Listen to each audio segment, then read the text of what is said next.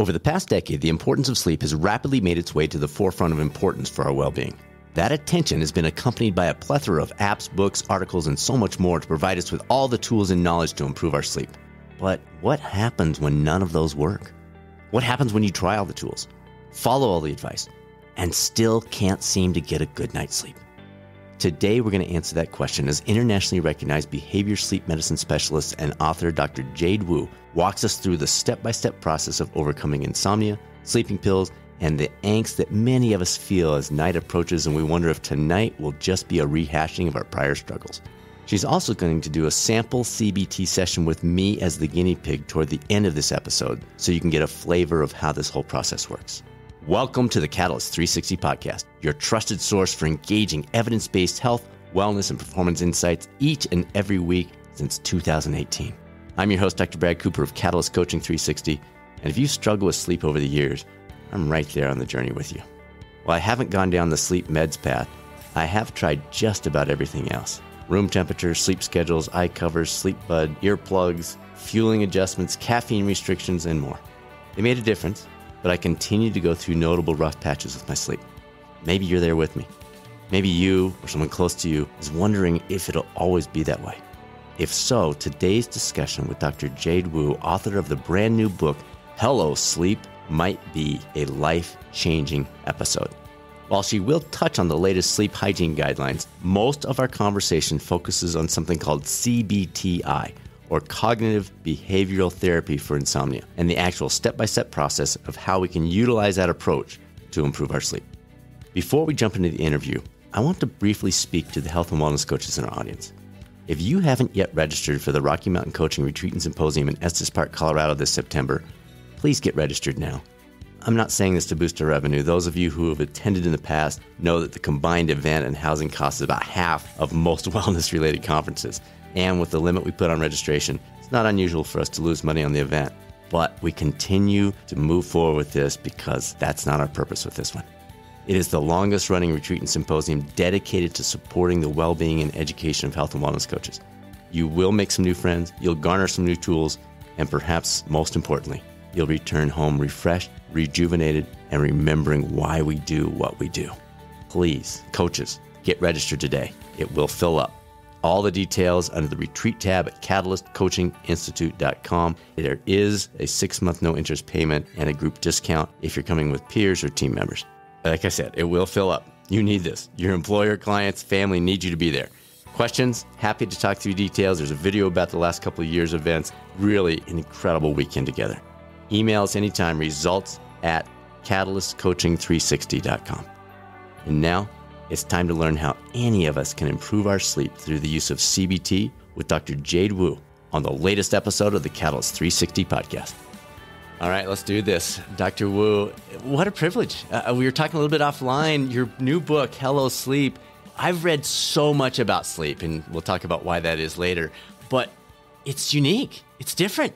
And it's effective. So really happy to have you join us today. Thanks for coming on the Catalyst 360 podcast. Oh my gosh. Thanks so much for having me. I'm very excited to be here. So a lot of great guests. I think we've had 7 when I went back and looked at it on the Catalyst 360 podcast talking about sleep. But you're the first to talk about cognitive behavioral therapy, or people may know it as CBT, as being that key. What took you down that path? And can you give our listeners who may be going, CB what? 10,000-foot view of what that actually is.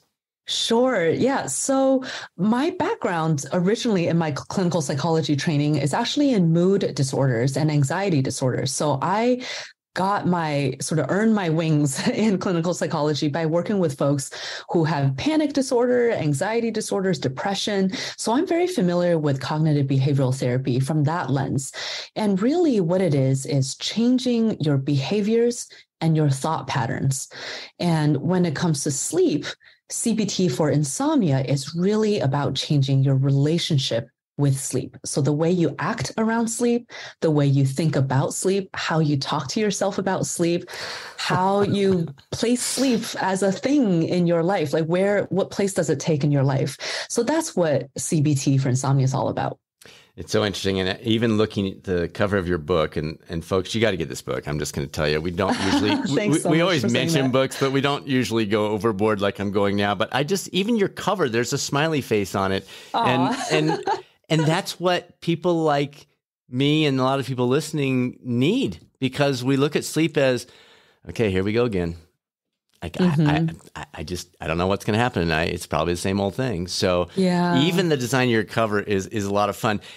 So walk us through with sleep.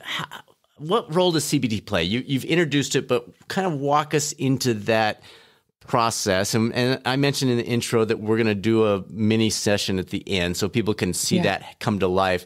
But just walk us through kind of how CBT happens, and then I'll ask you about the actual steps here in a minute. So more broadly here, and then we'll go into some of the key steps to integrate. Yeah, sounds great. So when we do CBT for insomnia, it's for someone who has had insomnia for at least a couple of months. So it's mostly for people with chronic insomnia. And so that means someone who has trouble falling asleep, staying asleep, waking up too early, just feeling really not good about the quality or quantity of their sleep. And it's been happening for at least a couple of months. It's bothering them. They're concerned. It's impacting how they function or feel during the day. So, this is someone who probably has tried some other things for sleep already. Like they've doubled down on sleep hygiene. They've done the research, about what should my bedroom be like, or what should I do and shouldn't I do? And by the time they get to me, usually they're like, I throw my hands up. I don't know what else to try here. I'm really I'm just about to give up, or I've already given up, but whatever, let's try this. So that's usually who I'm working with when I do CBT-I. And the way I work with folks, and thank you for drawing attention to this theme in my book, is I just really love the idea that, sleep should not feel like a chore. It's not an engineering problem. It's not a big project that you have to manage. It should be just a friend. Sleep is your friend, something that you feel really comfortable with and look forward to hang out with. And it's an enjoyable and something you get to something in your life you get to look forward to. But you're right. By the time people have had insomnia for a while, it's like, well, here we go. Let's do battle tonight. So I really want to help people change that mindset. And the way we do that is by changing the way we relate to sleep. First of all, understanding what sleep and insomnia really are, because there's so many misconceptions out there. And upon that foundation, we can change maybe the way we think about sleep, examining whether our expectations are a little bit too rigid, or maybe our expectations are unrealistic, or maybe our expectations are realistic, but we're putting too much pressure on ourselves to meet that expectation tonight, like right now. And the way that we maybe act around sleep, sometimes people go to bed too early because they're trying to make up for a bad night last night. How understandable is that, right? But then unfortunately, that can sometimes backfire and make it even harder to fall asleep. So it's things like that, picking out, the patterns that we see and how people relate to their sleep, and removing those unhelpful barriers out of the way to allow someone's natural sleep to come forth. Because, sleep is a very foundational, fundamental biological process, like breathing, eating, drinking water. The body really does want to sleep. And your brain knows how to sleep. If we just get this other stuff out of the way, your body will get back to doing what it does best. Do you think so sleep has garnered huge attention. What's the name of the doc that came out? Matt Walker? Yeah, Matt's book. So that brought to our attention, stop saying I'll sleep when I'm dead. Stop cutting short. You need your 7 to 8 hours, blah, blah, blah, blah, blah. Do you think that has, for especially the type A folks, many of whom are listening, everyone, do you think it's turned it into, as you said, a chore? Like I'm going to do my intervals on the track today, and I'm going to get my 7 hours and 42 minutes of sleep. Has that made it worse for those personality types? That's such a great question, because I think, how do I put this? I feel like it's so great that we all are paying more attention to sleep. I'm so grateful to Matt Walker for bringing sleep under the spotlight, and everyone now cares about it. And I think the way we care about it is maybe not as nuanced as it needs to be as a public. Right now, our attention is just on get more sleep, Yes. or else you'll die. You know, that's the kind of message dementia, floating out there. You'll have whatever. Yeah, exactly. And I think a lot of people do need a bit of a kick in the butt to be like, okay, this is something you need to start, giving yourself the time to do. This sleep thing is really important. But you're right. There's a lot of people like me, like you, are type A folks who really want to do things right. And they've done all of their other aspects of health right. They go to the gym, they eat well, they pay attention to their whatever, they meditate. But sleep is one thing where you cannot just work harder and get better at it, right? I know, it's so frustrating. I wish I could just say, okay, follow this detailed regimen, right, and I guarantee your sleep will be better. That's not really how it works, because sleep, like I said, sleep is a friend, but she's a shy friend. She will run away if you become too overbearing. So this over tracking, especially now that we have all these sleep trackers, that can be very helpful. But if you overdo it, then sleep is like, oh my gosh, you're putting me under the microscope. What's going on? And that's actually adding more pressure and more anxiety. And that doesn't help the type A folks who have insomnia, which is kind of the ideal clientele that I see. Shy friend. That is a great phrase. Wow. That's so memorable. Yeah. And when you picture it that way, you're like, oh yeah. Dial it back a little bit. The expectations you mentioned, I did see a study where they basically tricked people. They said, hey, you got 9 hours of sleep when they actually got 7. And they told other people, you got 5 hours of sleep when they actually got 7. And their response that day was similar to what they thought, not what they got.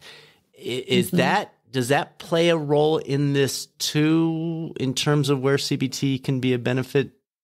Absolutely. I'm so glad you brought that up, because I think there's such a big psychological component to this. Not to say that insomnia is not real or that it's like all in your head. That's not what I mean. I just mean that how you feel during the day depends on so many factors. And we often put all of the either blame or, the credit on sleep. It's like, well, I feel great today. Yes. I must have gotten a great night of sleep, or I feel terrible today. It must have been because I didn't sleep well. But if you really look at other factors, like what's my mood today? Am I overstimulated? Am I understimulated? Am I bored? Am I stressed? Am I dehydrated? Have I not laughed for a few days? Have I not talked to my friends or family? There's so many factors that play into how you feel during the day. And one of the big factors is how you feel about your sleep. So if you're really stressed out and thinking, crap, I didn't get good sleep, I'm going to be really awful today and tired, non-functioning, it becomes a self-fulfilling prophecy, right? Because then you do feel crappy and tired and like bummed out. Whereas if you go into it thinking, well, shoot, I only got 5 hours, but whatever, that's happened before. I've gone through it. I have an exciting day coming up. Usually people rally pretty well, even if they didn't get as much sleep as they wanted to. I'm laughing for two reasons. One, people that know my wife and myself know that she's good with whatever. She's like, didn't have a great sleep, doesn't matter, I'm fine. And for me, it's like, you can ask me first thing in the morning, Brad, how was your sleep? And you're going to know how my day goes. So we'll get into that later. So, and then the other thing is interesting is my PhD work, one of our research studies, we looked at functional mental toughness based on sleep patterns. So we did a sleep restriction, and then we did an excess sleep, and people did what you're describing. The people that the lack of sleep did not influence their FMT or functional mental toughness made other adjustments in their life that allowed them to maintain that FMT, whereas those that were very dependent upon or focused on sleep, theirs dropped because they. So anyway, it's really interesting to see all these pieces come together. Yeah, it was pretty cool. All right, so during the reset phase, you want us to use the daytime hours to be more sleepy at night. What a concept. Now, it sounds like that avoid naps, avoid sleeping in, and this one was weird for me, and maybe we'll talk about this, but early bedtimes. I've been staying up later since I've read your book. Awesome. Which my wife is glad about because she always went to bed being nice to me. But anyway, I frankly, I was cursing you one day when I really could have used a nap because I felt like I'm at 50% and I would normally grab a nap here. and you're not against naps. Let's clarify, everybody. You're not against naps at all. I'm not against naps. It's just during that reset phase that you want to avoid those. Can you walk us through, people that haven't yet read your book, can you walk us through the different phases and what things might be different in this phase versus that phase? Yes. So the big reset is the first big push that we make for people with insomnia. And the whole concept of the big reset is based on the competition between two forces within you that determine whether you're going to be sleepy or not. So on the one side, we have sleep drive, which is like your hunger for sleep. The longer you're awake and the more active you are, the more sleep drive you save up, like sleepiness coins in your sleepiness sleepiness piggy bank. And then on the other side, we have arousal. So anything that revs up body or mind. And if you have too much arousal, even if you have enough sleep drive, that arousal is going to be overriding that sleep drive. So we want to increase your sleep drive, decrease your arousal.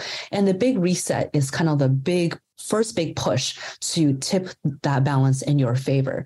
So first of all, in order to increase your sleep drive, we have to have you be awake longer, awake and out of bed, right? So that's why no napping. That's why no sleeping in the morning. That's why going to bed later. We're basically buying you more time to be awake and upright and out of bed and doing stuff to be saving up sleep drive.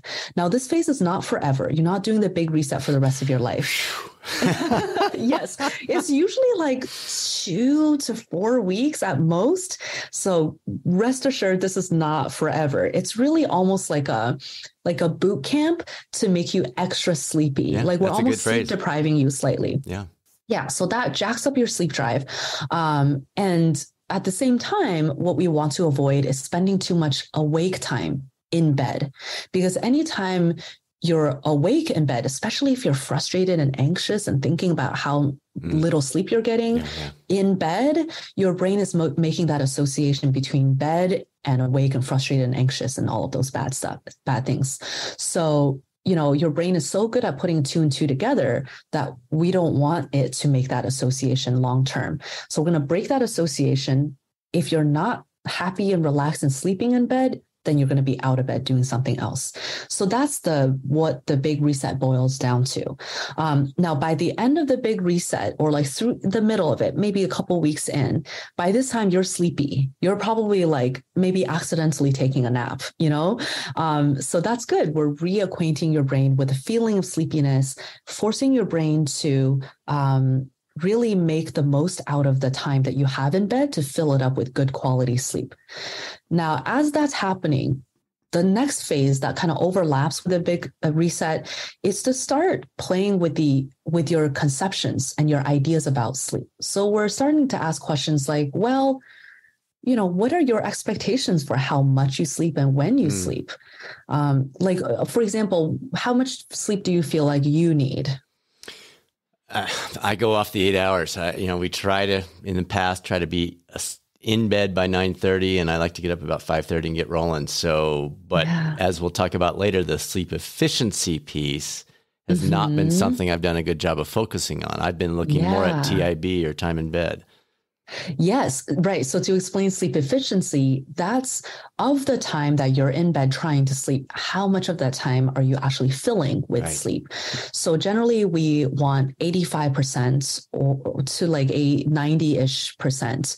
85 to 95 is kind of the sweet spot. Right. So that would mean the vast majority of time you're in bed, you're sleeping, not 100%, because that would mean your head hits the pillow and you're out like a light or out like a dead log until your alarm wakes you up. That would mean you're not getting enough opportunity to sleep and you're too sleep deprived. So 85 to 95 is what we're looking for. And so it sounds like you've been focusing more on making sure you have at least the 8 hours in bed and like a pretty early window too, 9:30 to 5:30. And then just kind of hoping that your brain will fill that window with good sleep efficiency. Hoping is a good phrase. Right? Yes. Yeah.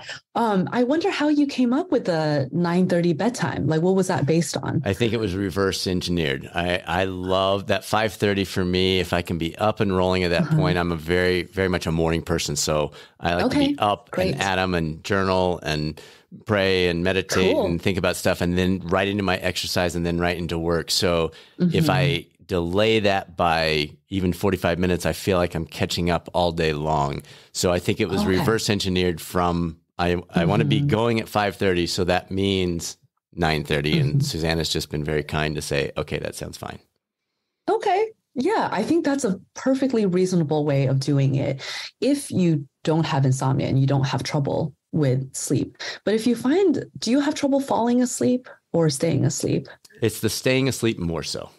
Okay. Yeah. So here's how I like to think about it. You know, let's say you're making a pizza from scratch, and this is how much dough you have, and this is how much dough you've earned throughout the day by being active and awake. You know, if you try to make a pizza that's too big, then you're going to have holes in your crust. There's just not enough dough to go around, right? So instead of making a huge pizza, what if we make a smaller pizza, at least for now, just focusing on the quality of the crust and having that nice and thick Chicago deep dish, the quality. And then your brain will have much less trouble filling up that time, the smaller amount of time, with good quality sleep. And once your sleep quality is good, then it's easier to maybe work on figuring out what's the ideal amount of sleep that you need. And that may be 8 hours, or maybe more, or maybe less. Right. Yeah. So then we're working with your body instead of against. Yeah. Makes perfect sense. Yeah, absolutely. All right. Let's talk about Dr. Carney's app that she's done for the VA. She joined us in episode 171. I had no idea of the two of yours connection prior to reading your book. So it was kind of fun to see that. Sleep app, is that right? The Consensus Sleep Diary and possibly the CBT-I Coach app as well. That's what it is. Yes. Yeah, she's probably worked on more than one of these. Yeah. So folks, you can look it up if you want to pull it up. I've been using it for the last 3 or 4 weeks since reading her book. But based on that, can you walk us through how either using the journal that you provide in the book or the sleep app that you suggest, why that's so important? Yeah. So one of the foundations of doing CBT-I is doing the sleep diary. So that's basically self-monitoring, keeping track of your sleep behaviors, like when you go to bed, how long it's taking you to fall asleep, how many times you're waking up at night, things like that. And this is important because, first of all, you need to understand something before you can change it, right? So we need to know where we're starting at. And it's so cool how much information you can gather from looking at a week or ideally 2 weeks worth of sleep diaries. There's patterns that emerge that you would never have guessed. Like, wow, look at that. Every day you're like trending a little later with your bedtime. And then you're like sleeping in by a couple hours on the weekends. What's up with that? Like maybe we have a delayed sleep phase thing going on here where someone is biologically hardwired night owl and they're trying to be a morning person, but they're fighting against, their natural rhythms, and they're kind of slipping towards being a night owl.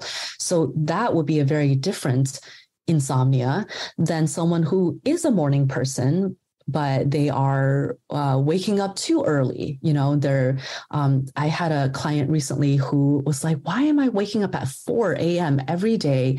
I want to wake up at 5:30. That's already pretty early. But what's with the 4 a.m.? I'm like, well, what do you do when you wake up at 4 a.m.? He's like, well, I drink a couple 5-hour energies immediately. And I mean, to him, it was like, well, I'm up. I might as well start my day. And the way I start my day is by having, a couple of boosts of energy. And it's like, well, that sounds very reasonable from his perspective. But then circadian rhythm wise, oh, now we see that all the weekdays you're waking up at 4, weekends you're sleeping until 6. And it's because you don't drink the 5-hour energy on weekends, and your body has learned the pattern of weekday versus weekend. So, having the sleep diary really gives us a sense of the bigger picture of patterns over time. And sometimes people ask, well, can't I just wear my Apple Watch or my Fitbit and give you my data that way? And yes, that could be really interesting and helpful data to have. But what I really want to know is your perception of your sleep. Because I want to know how much you felt like you were awake during the night. Because interestingly, for people with insomnia, especially, that's often different from what actually happened during the night. So if we have both diary data and sleep tracker data, we can actually compare, contrast, and see, oh, maybe you actually got more sleep than you thought you did. And how can we sort of figure out why is it that you felt like you were awake for 2 straight hours? Could it be that your anxiety about sleep and the way you're hypervigilant to feeling like you're awake during the night is making it feel like you're awake that whole time? Whereas you maybe woke up a few times during that time, slept in between, but your brain kind of strung together those awakenings into one long awakening. So anyway, now I'm getting into like probably too much detail. No, I think that's good, because as you're saying that, I'm nodding my head saying, yeah, I know I'm not alone in feeling that way. So I think you're accurate with that. Okay, so you're big on don't look at the clock in the middle of the night. Sure, but yes. Then we're trying to get, one of the things we have to fill out in the morning in the journal or the app is how long were you awake those 2 or 3 or 4 or whatever number of times. Yeah. I think I'm having trouble going, well, 10 minutes, I don't know, 20 minutes. It felt like a long time, maybe 40. So any tips with that in terms of how to, I know you're not looking for exact minutes. That's not the point of the exercise, but just some general tips in terms of recalling without staring at a clock, recalling how long I think I was awake those various times? Great question. So I would say the idea is actually to not try too hard to be precise. Okay. You don't have to be precise. Again, the point is to see how much sleep or awakening you perceived, you felt like. If you're like, I'm not sure if it was 10 minutes, 20 minutes, 30 minutes, I mean, that's okay. That's what a good sleeper does, is they don't really think about it much. And if you really probe them, they'll be like, I guess I woke up a couple of times. Maybe it was 10 minutes, maybe not. But the whole point is we don't actually need to, nor do we want to know precisely how much you were awake. Everybody wakes up during the night, 10 to 16 times is very normal. And we don't remember most of those. And sometimes we are awake a little bit longer to go to the bathroom, drink water. We're kind of like skimming sleep, maybe, especially in the morning hours for a chunk of it. That's okay. Sleep is not black or white, on or off. So there is going to be some gray area where we're not sure about. And that's okay. That's where a lot of the improvement with CBT-I comes, is feeling relaxed enough about sleep that you're not really sure how much you were awake, and it doesn't really matter. Nice. I did remember that 10 to 16 times a night stat from your book, because I think if people know that, so folks, what she's saying is we all generally wake up 10 to 16 times a night. We don't remember most of them. So that takes so much, I don't know, it changes the expectations. It let you relax and go, I woke up. And so did every person in the world. And I'm going to probably wake up 9 or 10 more times tonight and not realize half of them. So I loved you including that stat in there. One of the things that you talk about is bed is only for sleep and sex. I've been trying to follow that more so, but then your 4 a.m. example is a great one. And I'll wake up, I'll be like, well, I'm feeling okay, maybe I'll peek at the clock. It's 4 a.m. When I get in bed, I start doing the math and I start thinking, well, how long should I lay here? Because if I lay here for 30 minutes and then I get up and try to reset, then it's, 4:50 or whatever. So the math starts taking over. Do you recommend the late morning sleepers just don't, late morning wakers, don't even go back to bed, pop up, stay up for 10 minutes and then go back? Or any thoughts with that late morning, maybe the bathroom wakes you up, whatever it might be, but for some reason it's your 4 a.m. person who doesn't go for the 5-hour energy. They're wanting to get that extra hour and a half, 2 hours of sleep. What then? Do you just skip it? Do you skip it during the reset phase? Or do you go back to bed and do your best for a few minutes? What do you think? Okay, so Brad, before I fully answer that question, may I please gently note how much effort Oh, you I'm just working put hard. into, yeah, you're working hard. And that hard work, that mental gymnastics, is that helping you to feel sleepy or relaxed at 4 a.m.? Oh, it's so relaxing, Dr. Wu. No, you're dead on. You are dead on. No doubt. So what I would say, I'll give a two-part answer to your question. The first part is, don't work so hard. If you are like doing math in your head, that means you're working too hard. Go by your feeling instead. Okay. If you are wide awake and like bored and frustrated, anxious, then don't do that in bed. We don't want the bed to be a bored, frustrated, anxious place. Get up and do something else. Or yeah. Or, if the bed is cozy and it's cold the rest of the house and you don't want to physically get out of bed, that's fine. Sit up and read a book, play on your phone, just do something enjoyable. Like imagine if you suddenly magically had an extra hour of me time during the day, what would you do with that time? And whatever the answer is for that, see if you can do that at night. So that's the first part of my answer, is just don't worry too much about it.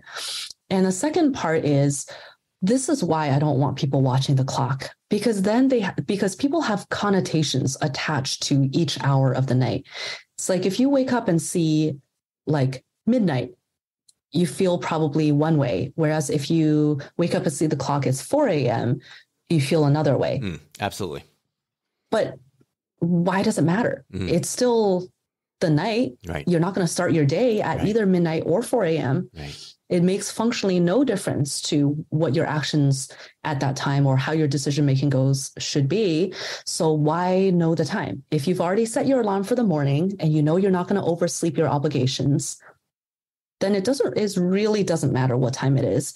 And so why don't we just take that variable off the table completely and just not worry about it? Well, and I like what you said about feelings, making the decision based on the feelings, not the time or the calculation or any of the other things.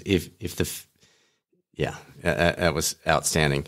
I don't want to spend a lot of time on sleep hygiene because that is kind of it's become the status quo. Most people know that. But do you have a few favorites? You mentioned a few. You mentioned caffeine. You mentioned some of the blue light blocking glasses. Are there some of your favorites that you feel like bubble to the top consistently with some of your clients that folks might want to try while they're doing these other things? Yeah. Caffeine is definitely one of them. I think caffeine can be very tricky because when you have insomnia and you feel crappy about your sleep, you feel crappy during the day, you're tired, it's very understandable to want to reach for caffeine to cope with that tiredness. But then that caffeine ends up feeding into the problem because either it stays in your system a long time and, it interferes with your nighttime sleep, or it makes you more tired during the day because it's forcing your body to run on fake fuel, essentially, right? It's like it's tricking your body into a credit card. Exactly. That's a great way of putting it. And then the more you owe on the credit card, the more you're going to have to pay later. Right. So often people are saying, oh my gosh, my insomnia is making me so tired.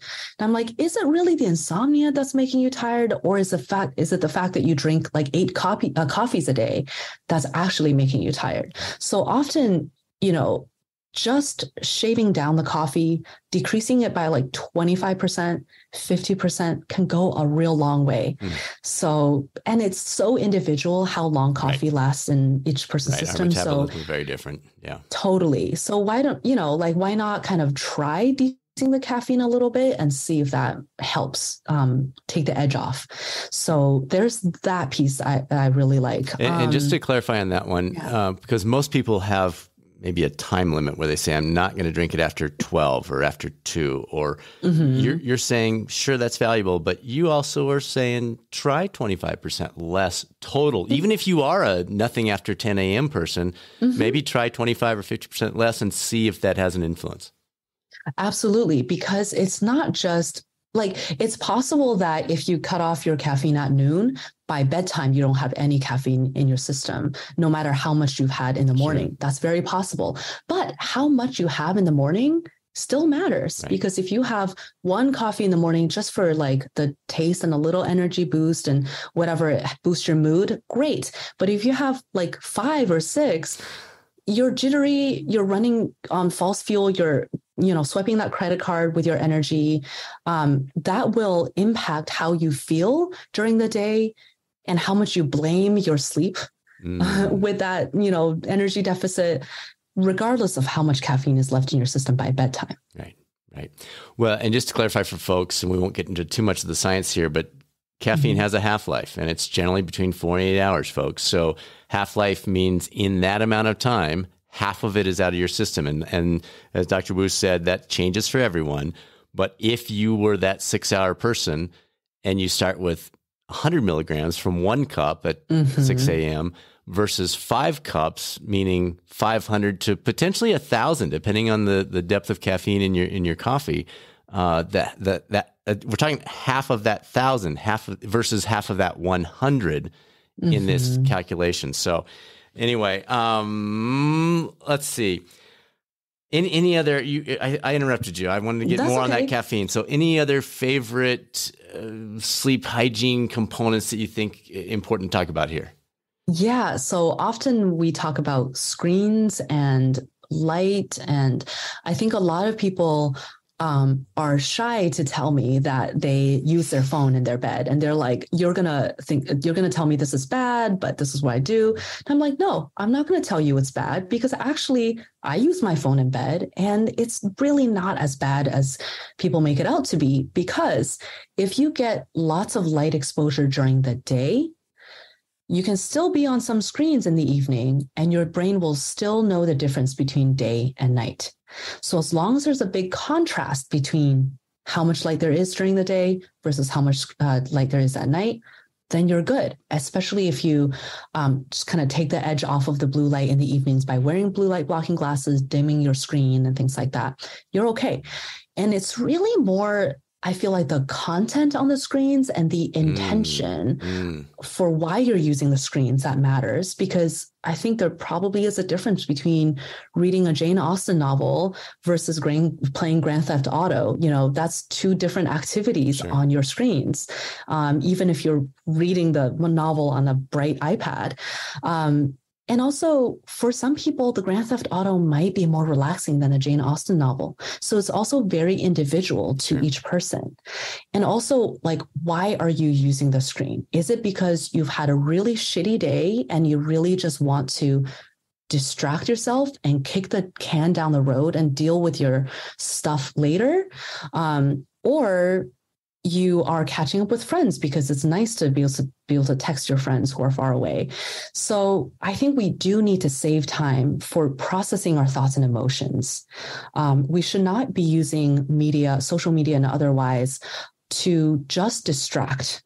Because if we're so distracted and so kind of kicking the can down the road all day long, then those thoughts that are hanging out back here, wanting to be processed, those emotions, they're going to come out sometime, somewhere.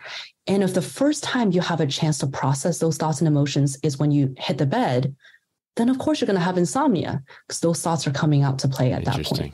Yeah. So a couple things I want to point out to folks. She said very casually, very kindly, assuming you're all doing this, if you're getting direct sunlight during the day, then the screens at night probably aren't that big a deal. Folks, remember the if. If your if is you get up, you jump in the car, you sit in an office, jump in the car, you sit at the TV and you go to bed, there's no outdoor light in that picture. So then the screens might make a bigger difference. So please emphasize at least a little time outside so that her if then takes a place there. And then I also love what you said about the purpose is more important than maybe the light itself. I know in my Twitter account, I've created 2 different ones. One for following my CSU Rams and our Denver Nuggets. And that's just fun. So there's no stress. There's no arousal. It's just like, wow, that was cool what Jokic did last week or whatever. Whereas my standard Twitter is research studies and discussions and more intense stuff. That one I won't open late at night. The Nuggets and the Rams. So I don't know. Things like that, folks. Keep in mind what she's talking about. What do you feel in your gut when you're on your phone? Is it, oh, I've got to get an argument with this person? Or is it literally just scanning through and going, oh, no, I like those socks or that new weight equipment or whatever it might be. So That's a perfect example of compartmentalization. I love that. Yeah. Yeah. Good stuff. Good stuff. All right. Let me ask you this one more question, then we'll pop into a little mini session here. Sure. I've bragged about your book already, Hello Sleep, and it does such a good job on some really unique stuff. What are some of the components that you and your editors debated most about keeping or cutting? That's such an interesting question. I don't know that there was that much debate because I don't think she'll mind me sharing this, but my editor also had some trouble with sleep. So that's why she was excited to work with me on this project. So she was like, just tell me what to do and I'll do it. So there wasn't much debate, but I think there was a lot of interest in the more kind of squishy parts, if that makes sense. Like CBT has a reputation for being very regimented, like, don't go to bed until this time, get up at this time. And that is definitely a part of it. That's the big reset. But I think what makes my approach a little bit more unique is the softer things I add in, because I think those are the things that are long-term more important in cultivating your relationship with sleep. Like, actually enjoying sleep, like getting out of your head and into your body at night. As you're laying there falling asleep, are you thinking, I should sleep, I need sleep, sleep is good for me, therefore I should do it? Or are you thinking like, this feels good, this feels nice, I love my sheets, like I'm relaxed, I'm wiggling my toes. Hi toes, how are you doing? That's two very different experiences. Yeah. And I would really love if people actually just learn to enjoy sleep, to savor the sensation more. So that's one example of something that doesn't necessarily belong in CBT-I, but I think it's just so important.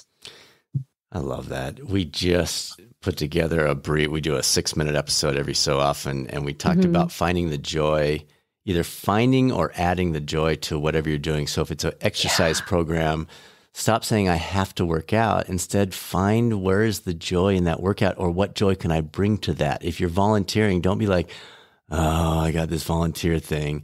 Find the joy, or find a different place with your work. It's all those things. And you're bringing that same concept to sleep instead of, well, I've got to get my 8 hours. It's, I get to sleep. So I love that.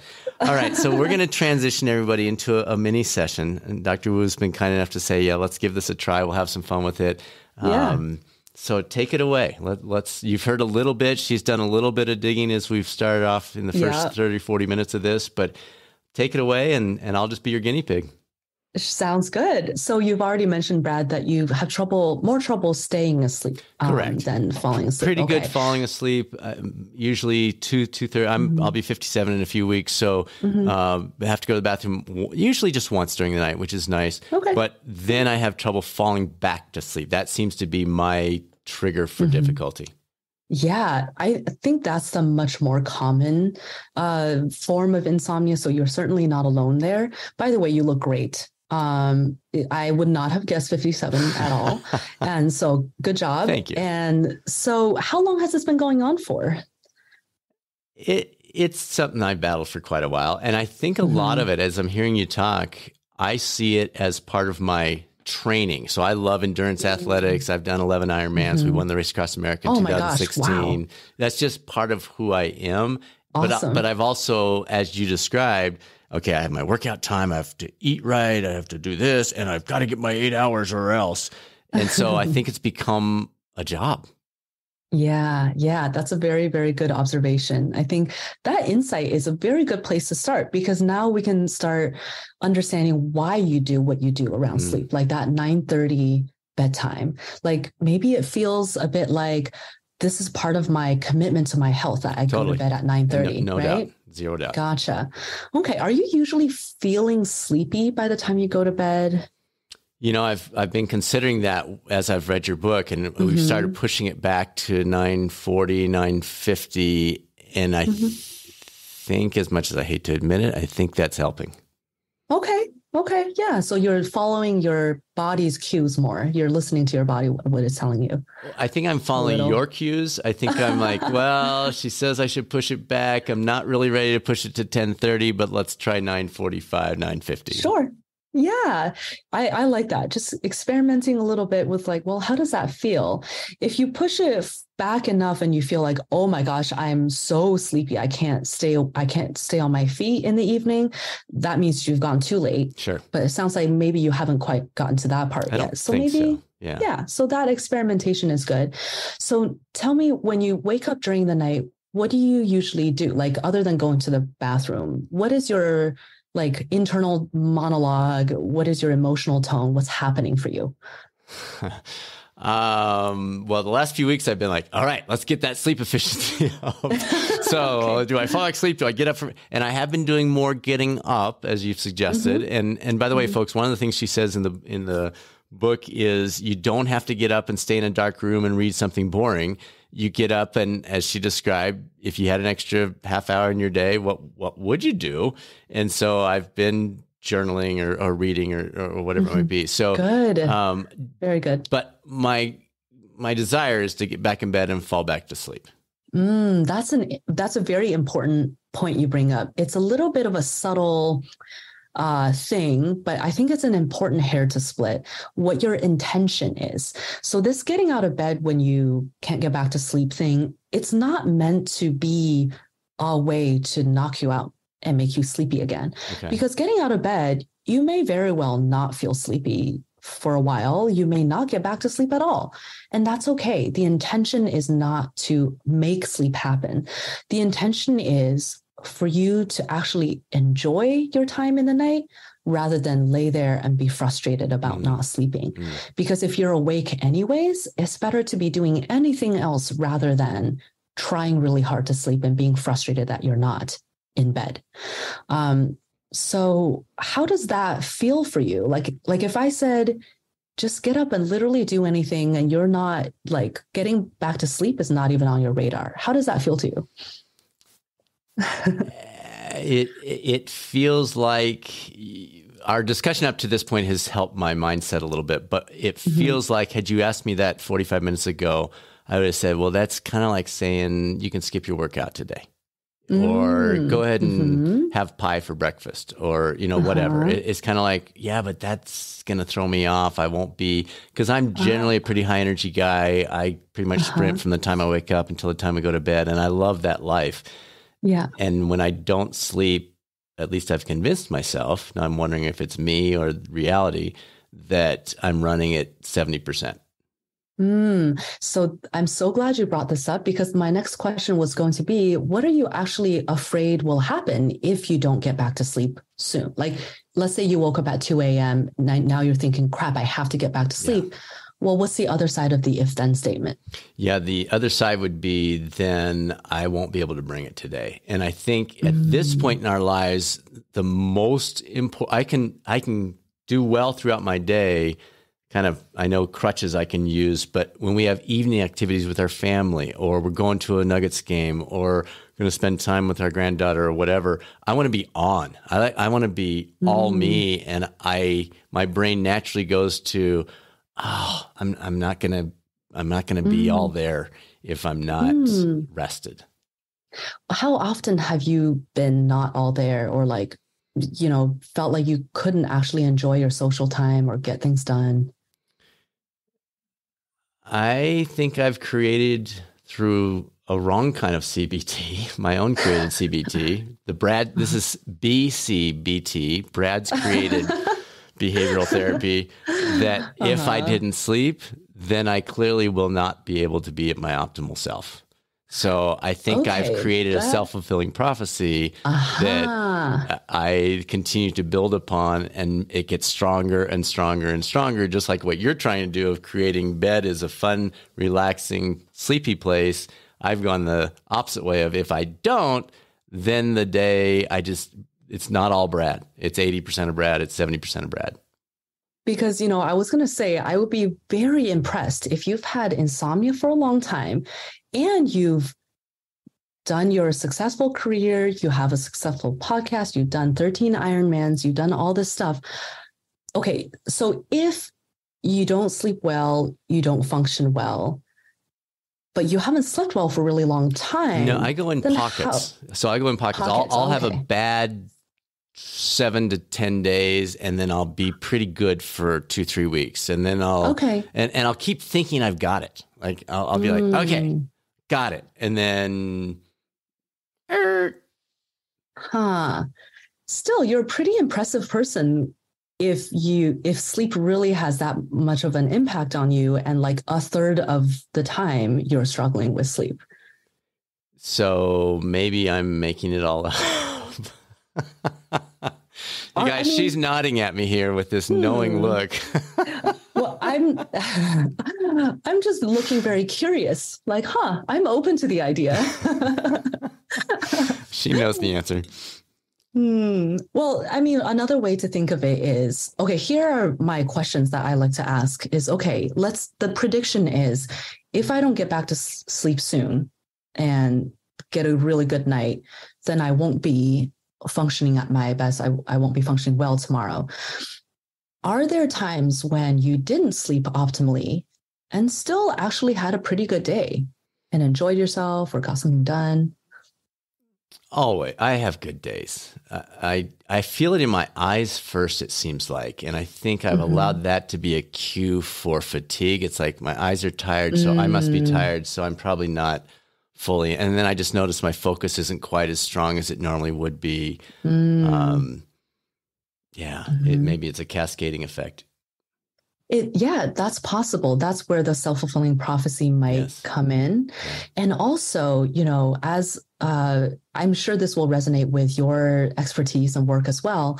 But the idea that we have selection bias in our memory, like when we think back on our many, many thousands of days of our life, we tend to remember the connections that already confirm what we believe. So if I ask someone with insomnia to think, well, does having bad sleep mean you'll have a bad day? They'll say, oh yeah, that one time I had bad sleep and I couldn't perform the next day. That other time that I had a bad night and I felt really terrible the day. But what they're not paying attention to and therefore remembering is all the days when they didn't have good optimal sleep and then went and worked a full day or had fun with their kids or parented successfully or gave that really good talk or whatever it is that they did that day. They're not going to pay attention and remember because, well, so what? Like I had a good day. Okay. But so they're not, so like the selection bias makes us focus on those really bad days and those really sensational examples, but we're not really looking at the big picture, which is that probably over the course of your life with insomnia, with sleep problems, you function really well through the vast majority of it. Yeah. No doubt. I'm very fortunate on the and I don't know that I would technically have insomnia, but when you compare me to probably a lot of our listeners, they're like, oh, dude, you're lucky. It's not even close to what I'm functioning with. So I get that. At the same time, I think you're very accurate. I think there's a lot of self-fulfilling prophecy there. And I grew up as a runner. We always had this saying, it's the night before that matters. And we would say that ad nauseum. And even my son, who's now in med school at age 24, talks about that with exams, that he would be less worried about the night before the exam than the night before the night before. And it's so funny because I'm hearing him say what I've said to myself, and he's probably heard me in his head, but it's just very interesting that means I can do it today, but then I've got to get a good sleep tomorrow. So I can be up for that race, that presentation, that interview, that whatever. But man, if this lasts much longer, I'm going to be hurting. And so my escape hatch has been the nap, but I hate it because I hate. Literally, I know naps are wonderful. I think they can be amazing, but I hate the time spent. I need to be getting stuff done. And if I've got to carve out 45 minutes for a nap, so that's part of my irritation with the lack of sleep in the middle of the night is I'm going, oh, great. Now I need to, in order to function fully, I need to carve out 45 minutes to get some sleep. And I don't have 45. Where am I going to find 45 minutes today? So I think it's that discouragement. So maybe the idea that, you know what, when it happens, don't worry about trying to schedule a nap. Just do your all that day. You'll build up some more of those sleep drive pebbles, whatever chips that you were talking about. I like that perspective. That's a very valuable perspective because then you start going, okay, cool. No nap. more pebbles, or whatever. So, and one more piece of reassurance for you is now that you're going to be spending your awake time during the night, whenever that happens, doing something that you enjoy, that's valuable to you, that's no longer wasted time. That's not 45 minutes spent just like staring at the ceiling, being frustrated. That's 45 minutes reading your book that you've been wanting to read, or, doing some stretching or catching up with a friend on the West Coast or whatever it may be. Right. Yeah. And one last thought I would want to leave you with, or just I would invite you to consider is, I think I've heard you say a lot about the relationship between how you sleep and how fatigued or tired you feel the next day. I wonder if there are other factors that contribute to fatigue other than just how well you slept last night. And if we recognize that how well you slept last night is one slice of the pie that contributes to your fatigue, could we maybe place a little less blame and responsibility on sleep to help you feel energetic? Because then we recognize there are other factors too. Possibly. We have that conversation with people that like to blame age for everything.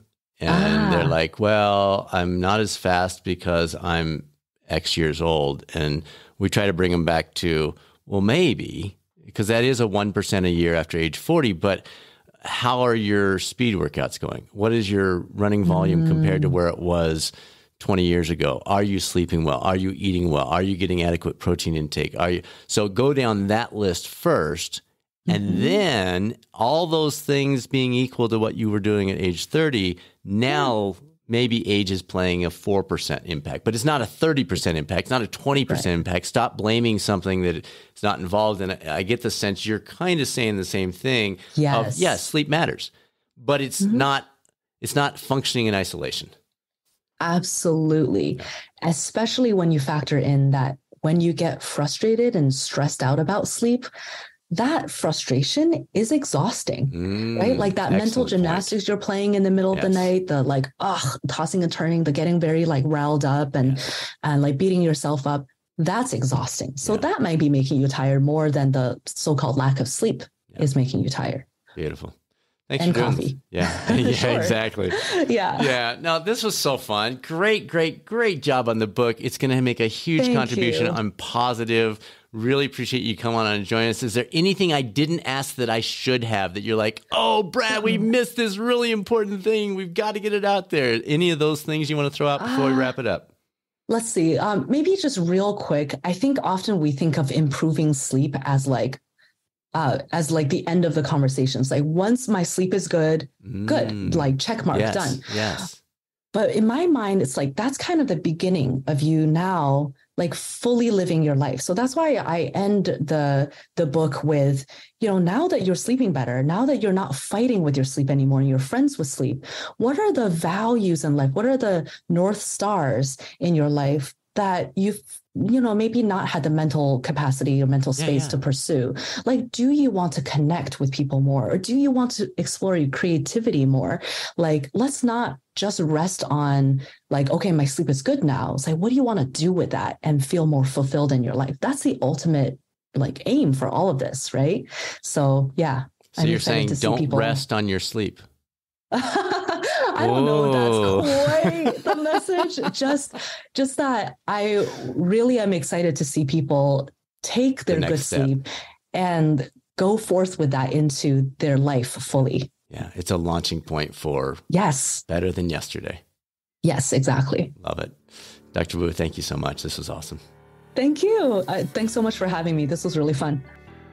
Thanks for tuning into the #1 podcast for health and wellness coaching. And thanks to you for sharing it with friends, peers, and others. We've seen more than a 50% growth in our listeners since January. So keep it up. We really, really appreciate it. If you're an employer, EAP, or wellness service provider looking to integrate best-in-class, nationally board-certified coaching into your program or platform, Catalyst Coaching 360 might just be what you've been looking for. The ease of integration, value-based pricing, and 17-year history of providing the very best in employee health and wellness coaching makes Catalyst Coaching 360 the choice for so many around the country. Please reach out to us anytime for details. Results@catalystcoaching360.com. That's results@catalystcoaching360.com, or head over to the website catalystcoaching360.com. And now it's time to be a catalyst. This is Catalyst Coaching 360's Dr. Brad Cooper. Make it a great rest of your week, and I'll speak with you soon on the next episode of the Catalyst 360 podcast, or maybe over on the YouTube coaching channel.